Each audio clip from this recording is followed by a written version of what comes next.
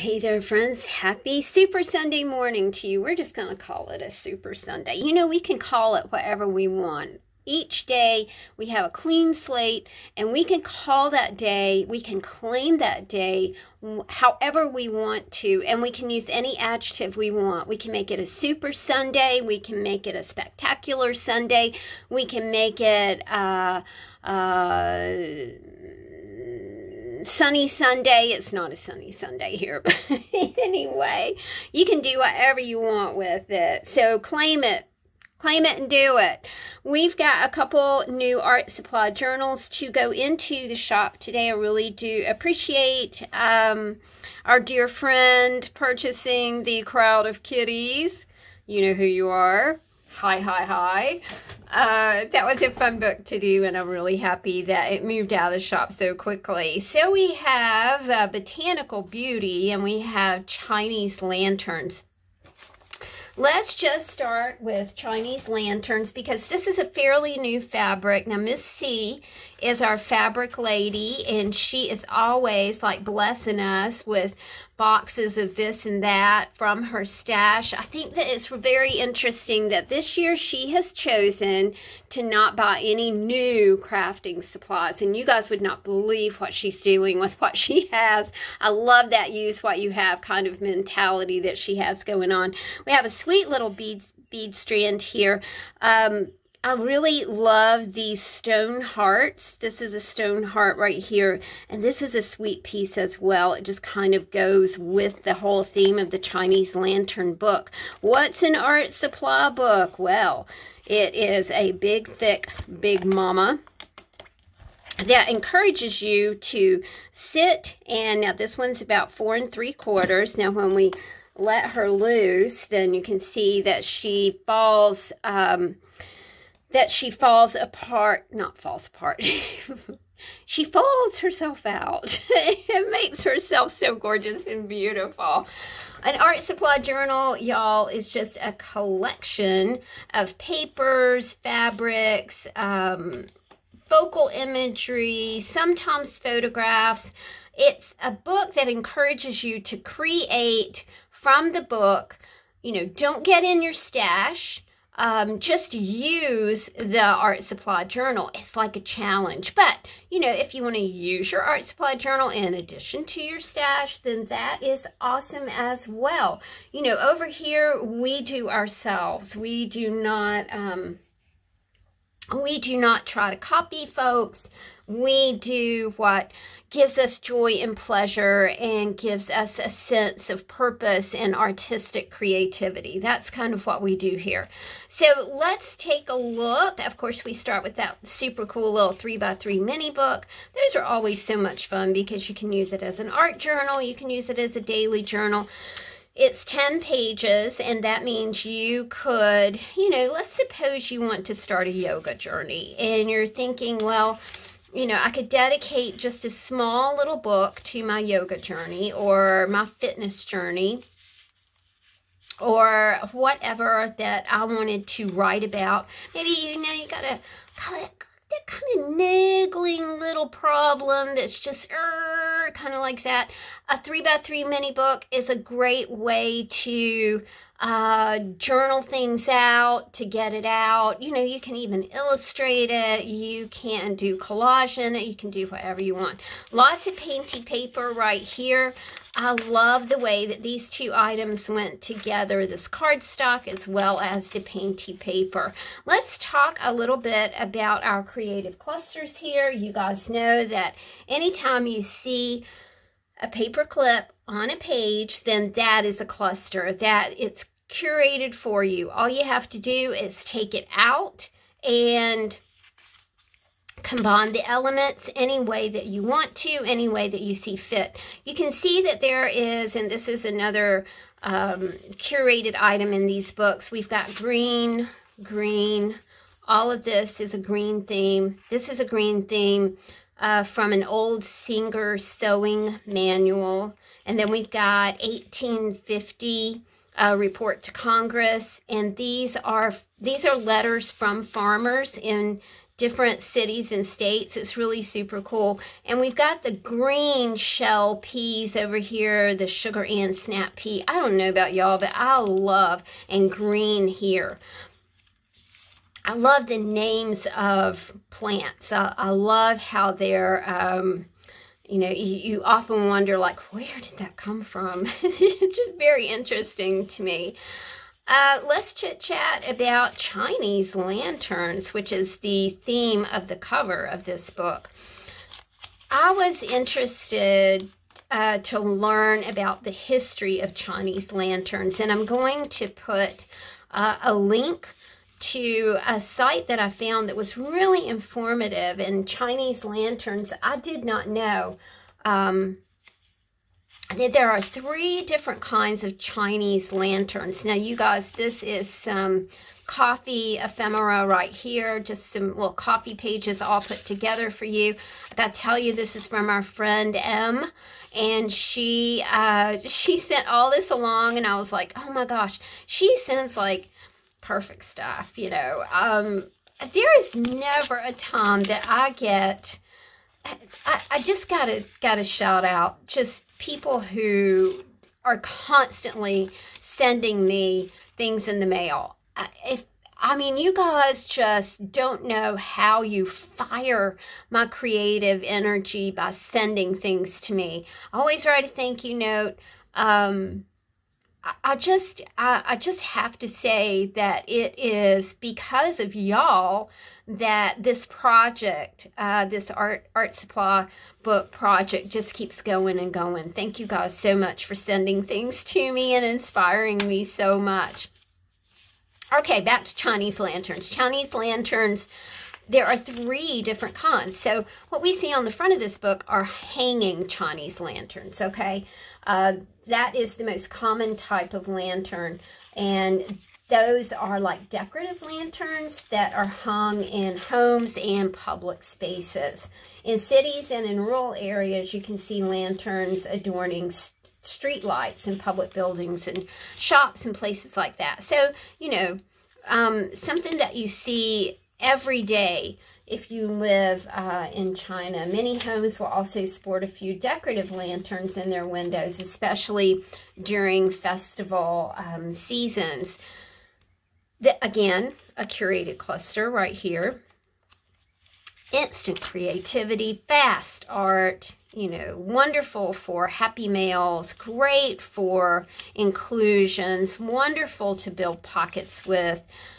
It's fun to open the book, choose a few pages, get some stuff done, and get on with your day, right? If you have limited space, these are great, you guys, because all you need to work in an art supply journal is a glue stick and a pair of scissors. You know, I prefer glue stick. Lots of people prefer other adhesive mediums. You know, use what you want. Be you. Be individual. Be unique. Do your thing. Don't worry about other people. Water right here. We have collage element, seashells, ocean, fish. I thought that one was fun. I love the way these purple elements all came together too. Lanterns hung in China. Now, this was really cool. Lanterns hung at Chinese New Year are thought to scare away the neon monster and bring good luck. I don't know if you guys know about the color haint blue. Both of my porches on my house that was built in 1949, both of my porches feature haint blue paint.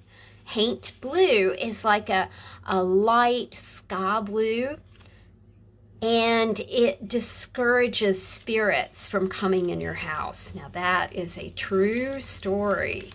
I don't mind good spirits, but, you know, I don't want the malevolent kind that are going to bug me and bother me and make me unhappy. But it's really fun to, you know, to think about. Well, I mean, when you think about it, light deters the darkness. And spirits are sometimes dark. Sometimes they're light. Sometimes they're super playful.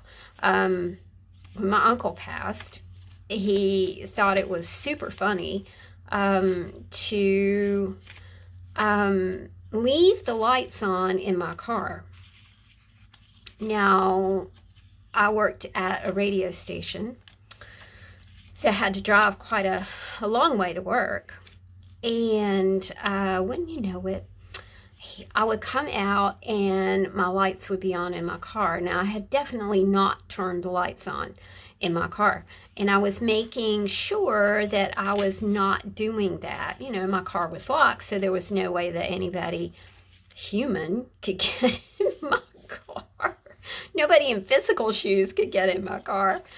So, you know, it kept running the battery down, and one day I just had to put my foot down. I was like, you gotta stop turning the lights on. I know you think it's funny and humorous, and, you know, you're still pulling my leg even in the afterlife, but, you know, you gotta stop. And he stopped, which was awesome.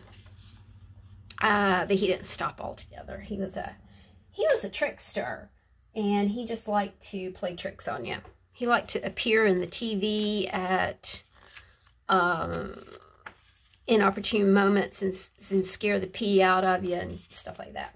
All right, back to lanterns. Lantern celebrations such as the Dragon Boat Festival. Now, we think about the Dragon Boat Festival. Now, that features floating lanterns. And I think we've all kind of probably seen that image of floating lanterns. The lanterns are lit and put adrift in large groups to create a beautiful spectacle on the water. And then we have, now hold on, I'm reading this. We have flying lanterns. Now, the Mid-Autumn Festival, you can see a unique type of floating lantern being released into the night skies over China. These airborne lanterns are propelled by rising hot air generated by the flame within the lantern. They're beautiful to watch and are often released in large groups for a more eye-catching effect. It's a lovely effect. But I did not know, you know, so you have floating lanterns, flying lanterns, and hanging lanterns. It's all just very, very interesting to me. So there we go. You know, we'll call this hanging lanterns, since we just had a really sweet talk about hanging lanterns. All right, let's look at this botanical beauty. I love anything botanical. I think that it, you know, it relates to my love of gardening, to the out of doors. This baby is 5 3/4 as the binding goes here, the closure goes here, and of course it fans out really nicely. Sometimes people have told me they kind of put this on the corner of their desk as they're working, just sort of as an immediate way to, you know, let's say you need a focal image for something. Well, there it is right there. Let's say you need just a background piece, maybe for collage. Well, there you go there. Maybe you need some painty paper. There's that. Maybe you would like to have just a piece of border. There you go. You got that too. This is a selection of decoupage papers. So you've got your decoupage papers right there. Maybe you would like to have a little bit of text. Got some text right there. The books are meant to be used. They're also, you know, really fun to just read because there's always information in there. A smattering of different sort of beads here. And let's just crack this baby open and see how it goes. I love this little Halloween card right here. You guys, I am watching. Now, I'm super late to this. Penny Dreadful. It was on Showtime. It ran from 2014 to 2016. Eva Green, Josh Hartnett, Timothy Hutton. Oh my gosh, it is awesome. It is all the things that I love. You know, you have the Frankenstein storyline going on. We did some black and white here for you. Black and white. This is from, I think this is from an old encyclopedia. Excuse me. It shows a farm family having their main meal, and their main meal was always the lunch meal. That was your main meal of the day. Penny Dreadful. Ugh. It's Frankenstein, Dracula, vampires, consumption, Victorian England. It's just got all the things. Dorian Gray, which I could kind of, it's going to be interesting to see how that storyline kind of collides with the rest of the story. Timothy Hutton is an explorer whose daughter Mina has been, and if you remember, you know, the old Dracula book, Mina is one of the victims of Dracula, one of his conquests, so to speak. So Mina has been abducted, and they cannot find her. And Timothy Hutton, the explorer, I think his name is Sir Mallory, has enlisted all of these people to help him find his daughter, Mina. Eva Green is fantastic in anything. I loved her in Kingdom of Heaven. It was probably the first time I ever saw Eva Green. She's just phenomenal. She's a very affecting actress. We've got 4 signatures, 8 pockets in here. Lots of imagery, lots of collage items for you to play with. This was a funny article from a magazine here during COVID. It kind of was running features about how to take care of yourself, and this was one about cutting your bangs. This is from an old Time Life encyclopedia called The Body. It's very beautiful to look at that old book. I think it's, well, not old. I think it's from 1950. That is not old, my friends. As an almost 63-year-old girl, that's not old. You have magazine pages, collage items to play with, lots of pretty papers, lots of super cool images. You know, you could jump off right here and create a mixed media art trading card, art trading coin.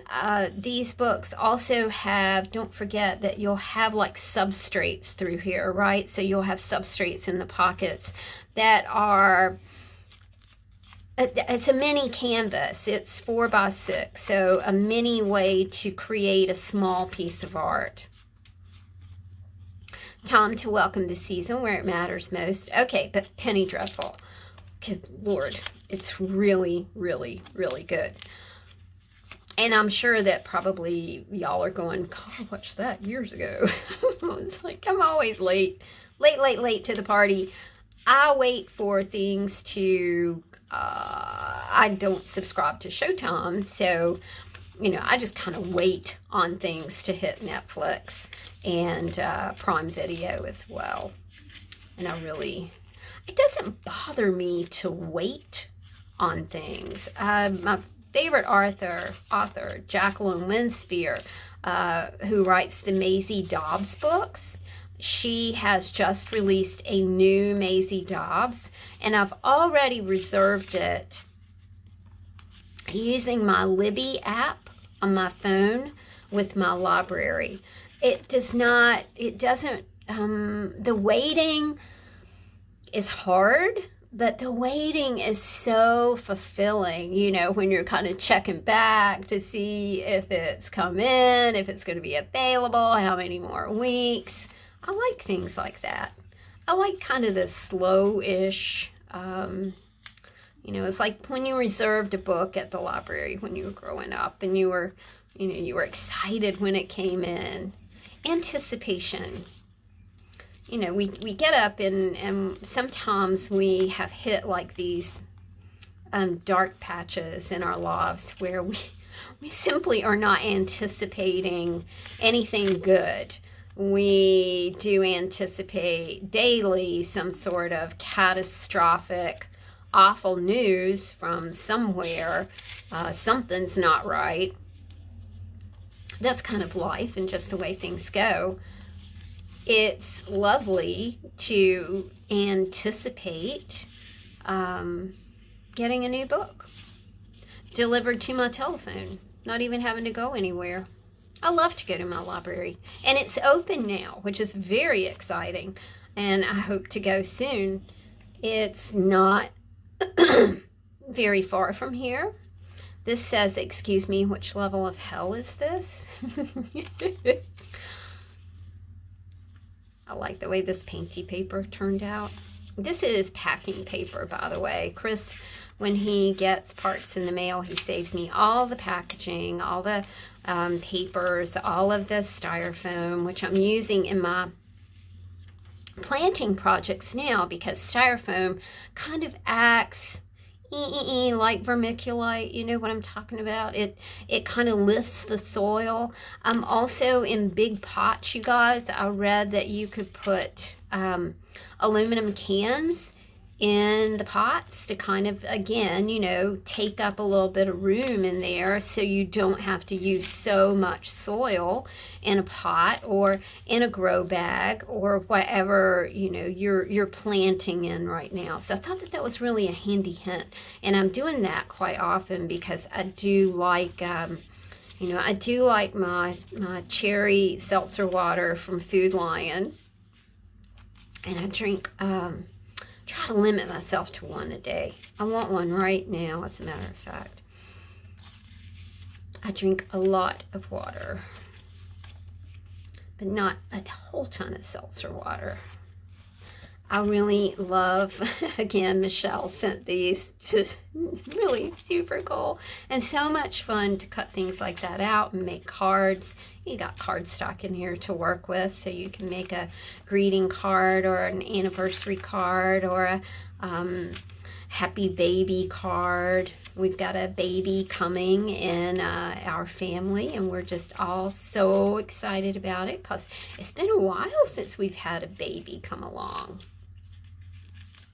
So it's going to be very exciting, very fun. All right, my friends, there we go. We have a botanical beauty for you.